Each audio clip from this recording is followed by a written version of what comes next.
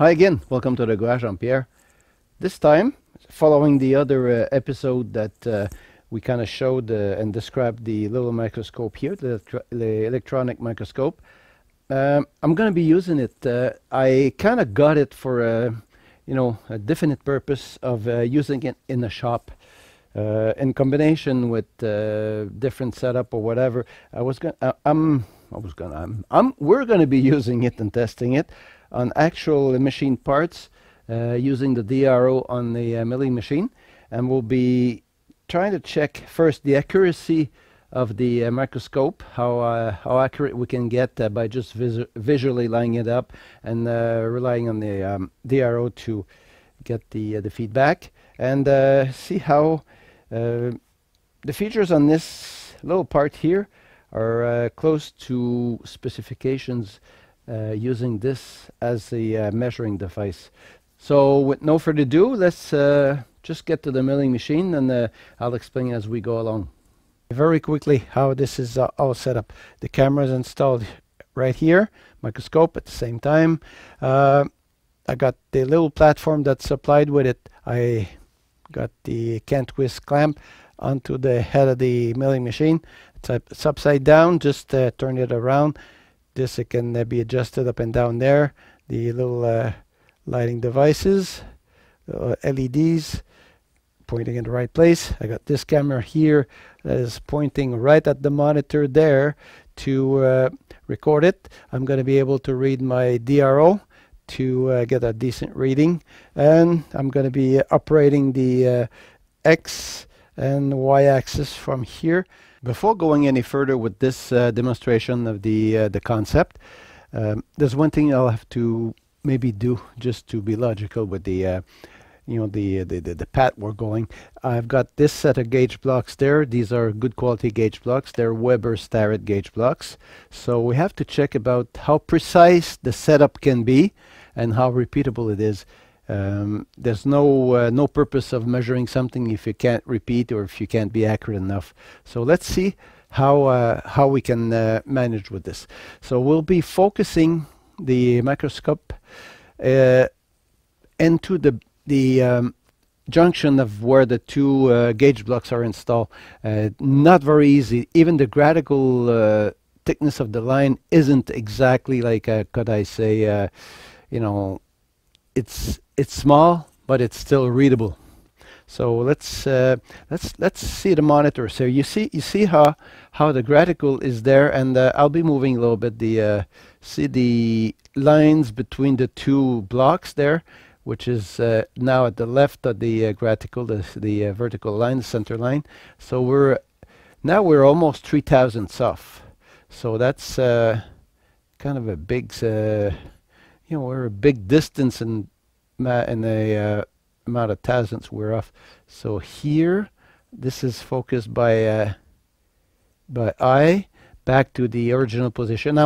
This time I'm watching the DRO to just to follow with this experiment. Now we'll be moving 1 inch. We'll try to get as precise as possible. It's all done by eyesight. So let's start moving. The microscope is at the maximum magnification. You see there, these are numbers engraved by laser engraved on the blocks themselves. And we're about not very far. Okay, there we see the junction of the two blocks. Now I have to align this up very carefully. It's always done by eye. Measuring with my eyes, and come on, you a little bit more, a little bit more. This is not a very easy. I gotta be exactly in between the blocks, so in the middle of the junction of those. So by carefully lining it up, we're 1/10 aside. Which is a very, very nice precision there. Let's go for the 500 thousandths block. The next one, the laser engravings again. Okay, this one is going to be a little bit more fussy. Hey boy. Let's go there. I think I got the right line there. Is this there? No, the line is right where the color changes. In the middle of it. Okay, I think we're right there. If we're looking at the DRO, we're 2/10 aside. So that is pretty reasonable readout. You know, precision is not bad at all. And then we go for the 100,000ths and 5/10. This is to get into, let's say, the half thousandths readout. Okay, this is not very far, so, oh boy, where is this? Come on, you. A little bit more. I have to.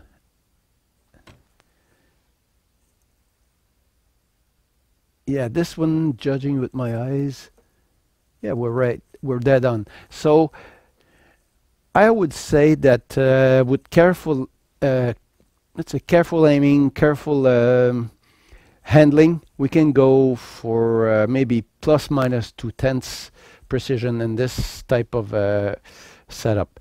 You wouldn't go there for let's say space,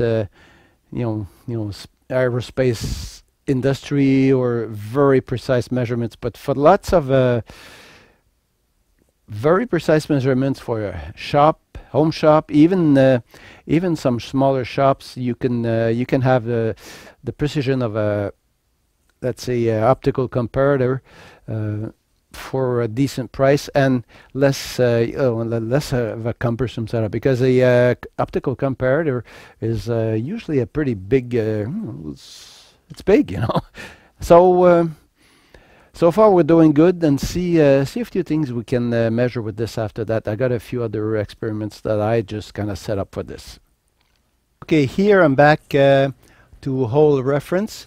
I'm centered again, and what we'll do now, we'll measure the diameter of this hole. Being very well centered here, I'll be measuring on the x-axis.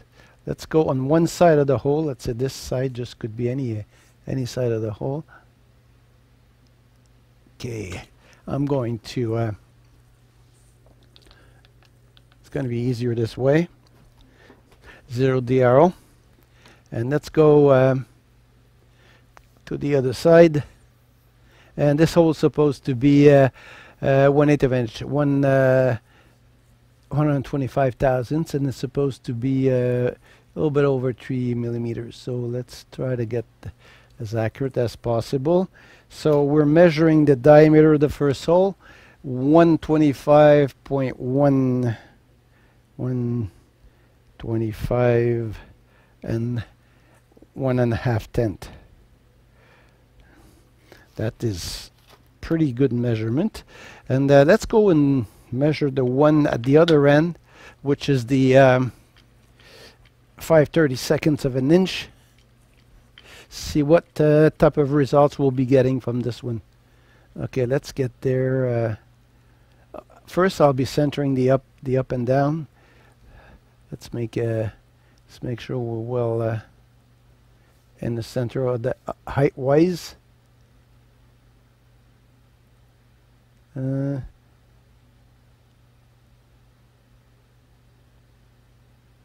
Okay, we're very close on the x-axis. And let's get very close on the other axis.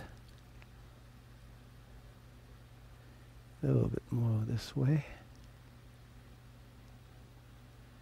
Come on. There we go. We're about splitting the lines in between about the same distance on top and bottom. Let's go to, let's start like the other one, just like this side here. And the scratch line on this, you don't rely on that. That was made the freehand with the caliper.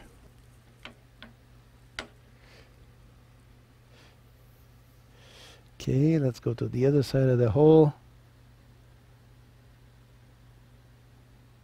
There's a little bird there, but we'll, I think we can say that this is pretty accurate.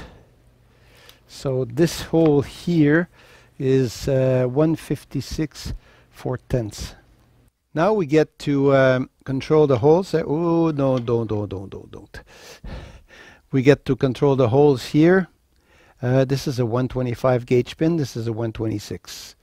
Let's try the 125. We go gently.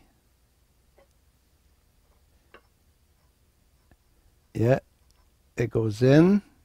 Very nice fit. This is a very little wiggle. And let's try the 126. These are minus gauge pins, so it means that it's 126 minus a little bit. But no, there's no way I'm getting this in there. So this is 125. Let's say let's say 125 and maybe a little bit over. But that's let's say this is in accordance to what we measured. So I've got here 156 and 157. Let's say, okay, this is the 156. Let's try this one here.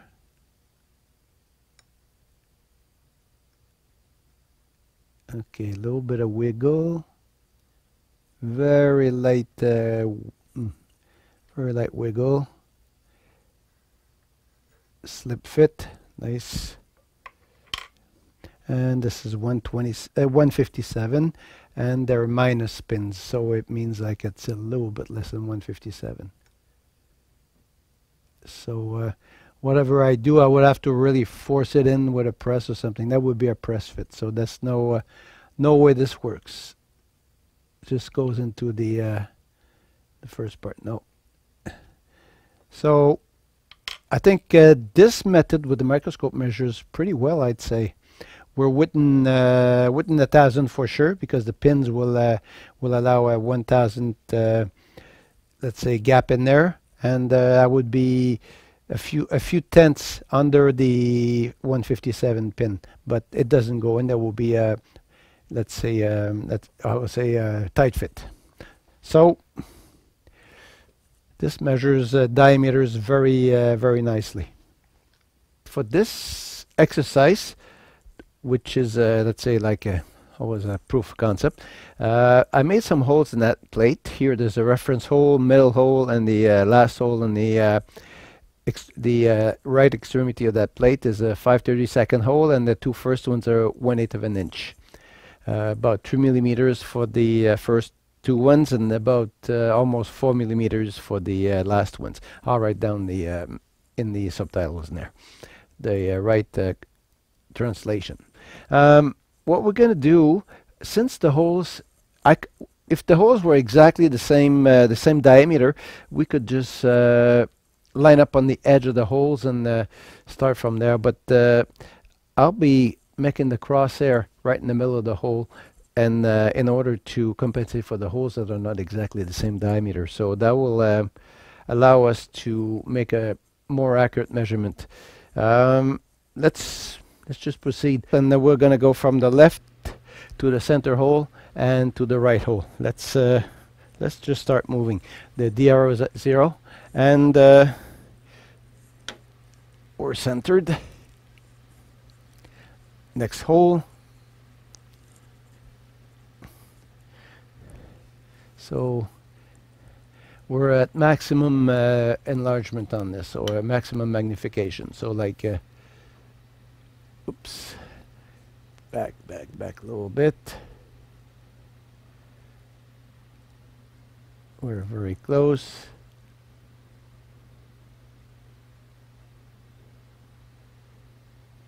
Come on, just this. Okay, that's pretty close from what this should be. So this hole is 1/2,000 away from let's say the target that was at 1 inch. So that's pretty close.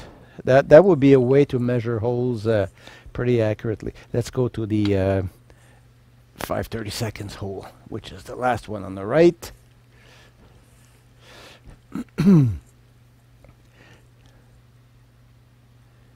We're pretty close on the edges. This one's a little bit fuzzy on the right. I think we're about there. We're 1,000th off from the target, which is supposed to be 2 inches. So for holes made with let's say a centering drill and just very standard methods, that's not too bad. So let's see if it repeats. We'll go to the middle hole and see if we get about the same reading than when we got there the first time.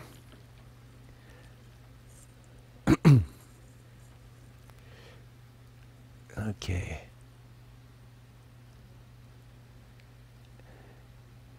The precision of this really goes with the how precise you're going to line up visually on this. So I would say we're pretty close from the first spot, and if I look at the DRO, we're still like a 0.5 from the first time. So that means that we're pretty we're repeating very very accurately on this. It's this is dead on, and this one here, whoops, I think we're past. Okay, that's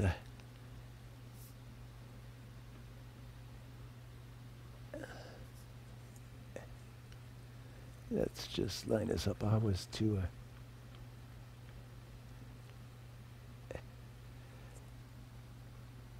okay, I think we're pretty much to my eye, we're pretty much where we were when I started. So we're 1/10 off from departure. So going back and forth, we're, let's say, doing a pretty good repeat on this. If I try to, yeah, it just corresponds to what I had when I started. So this is another nice feature that you can measure pretty accurately with this tool. And let's go to some next steps.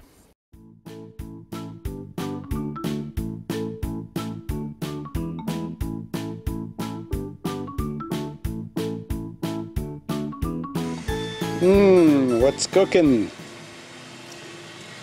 Tree monkey food. Hey, Philip, open up the lid. Smells like you're gonna have good food. What? Yeah, I'm going out going. Oh boy.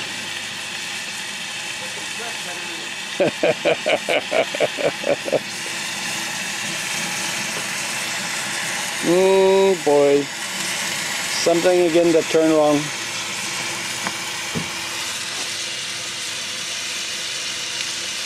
No, getting crushed bananas. Not eating that shit. It's even green.